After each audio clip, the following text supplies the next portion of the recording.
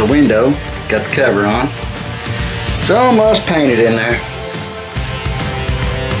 This thing, that's been a trouble. I mean, that's a lot more than just popping some boards together and saying you got a camper. And it's gonna take me probably tomorrow afternoon for that's ready. But when it's ready, I'm gonna make a video pulling this thing behind my motorcycle. It's light. It's a good deal. I like it so far. We'll see. Plenty more videos to come of this thing. I'm gonna go on some adventures, do some camping, so on, and we'll see how it turns out.